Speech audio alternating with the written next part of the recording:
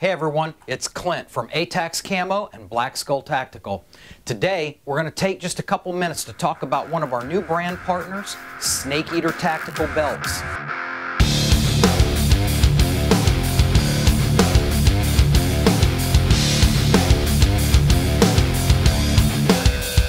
First, what we'd like to talk about is basically when you order from Snakeater Tactical, you're going to get what's called a Warfighter belt.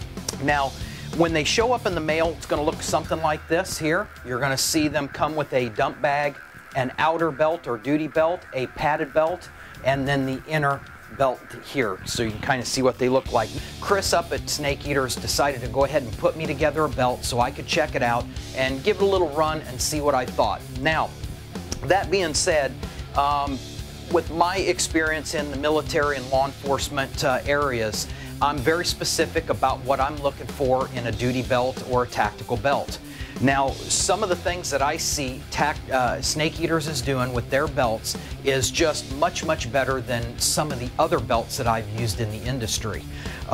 First, we'll talk about the inner belt. Now, for Snakeaters, on their belt system, it comes with an inner belt. Now, the inner belt is what you wear that's weaved through the tactical pants or your belt loops on your trousers. Now, they use a Hypalon belt, which is a very thin, kind of like a coated nylon belt. But what I like about this is it's so thin that as you wrap it around and run it through your belt loops and it comes back and attaches to itself, it has a small loop of Velcro here that will go around and secure it together. Now, that being said, what I like about this is it's very minimal. Now, when you run this through your pants, you bring it around and attach it, and your pants are held up, then you're ready to go ahead and put the other layers of the belt on. So there's your Hypalon belt there.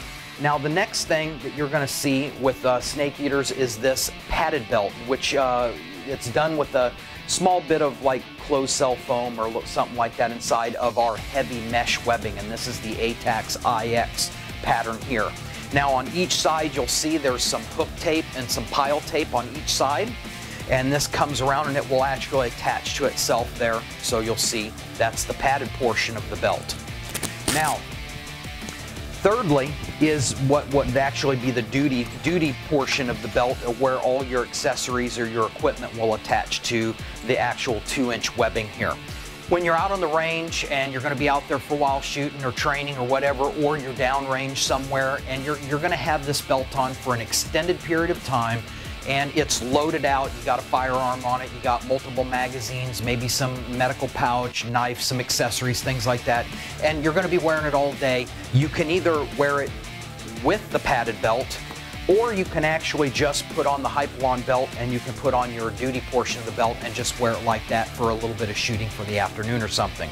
So I like the modularity with the padded belt, the Hypalon belt, and the duty belt, 3 pieces. Now let's talk just a little bit about the belt itself. Now, some of the things that I really like about this belt is when you take a look at the back side of the belt here, what you'll find on your 2-inch webbing here is what's called channeling. Okay, so what they've done is they've taken some Velcro hook and loop, and they've taken it and ran this down the back side of the belt. That's what your padded belt will hook to, or the Hypalon belt will hook to. But more importantly, each one of these channels is where each one of these accessories ties into. The cool thing about this is once you get everything set in here, it's in its own channel, and it will not shift up and down the belt. More importantly for that, I've seen a lot of companies that take their belts and they run that channeling on the outside of the belt. The difference in that is if the channeling is on the outside and you take, like, for say a pouch or a piece of Kydex and you try to run it through that channeling, now you have an inner belt, a padded belt, the operational part of the belt or the duty belt, then a piece of equipment on top of it. So now you're talking belt, piece of equipment. Now it's sticking out real far. For me, what I wanted was something that was really tight in on the belt. And when it actually slides on and goes through the channeling on the back side of the belt, it holds it in on the belt. Plus, again, either no pad or Hypalon belt, keeps it close up to your body. When you tighten it down, it wears very comfortably like that. Now, we look at the belt itself. one of the things I like, I got this belt, the war belt with the Cobra buckle on it, plus the D-ring. I like sometimes not only be able to use this for an emergency situation, rappelling or belaying, or using it for some kind of an attachment to an aircraft. The D-ring is nice to have as a feature. That also, what I like to do is I like to run a couple of these small little opening D-rings right here. I usually like to put my sweat rag or my eye protection, my hearing protection, a pair of gloves, something right up here in front where I can get to it on my belt. You'll see here that I have, you know, my small arms magazine here, a primary weapon magazine, knife holster, and my holster. Now the Kydex here is made from index fasteners, and it's where the actual pattern is in the Kydex, so it's very abrasion resistant. This custom Kydex here is made by another one of our brand partners, Lead Farmers Incorporated. Great stuff. So one thing I like about this dump pouch here is it lays fairly flat. It also has a piece of webbing ran through it to give it a little bit of strength, so if you're dumping a lot of magazines in here, it won't, you know, wear through your mesh. So that feature is inside of it. What they've also started adding is a little bit of Velcro to the front, so you can put one of your little Snakeater patches on there, or now it has the drawstrings. You can actually tighten it up or loosen it if you want to put something in there and keep it from coming out. Now, one of the other things about this, sometimes I don't want a dump bag hanging down, and inherently in the design of this dump bag, what you can do is just take it, pull it closed, fold it again, pull it up, and you can use the actual drawstrings to just tie it down very quickly with a quick square knot.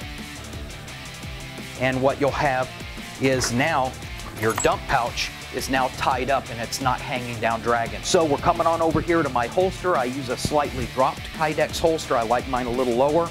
And then finishing out with the end of the Cobra buckle here on the other side. Now, Snakeaters, as when you get it in your little kit here, it'll come with one loop of elastic loop, so you can go ahead and secure the leading end of your belt.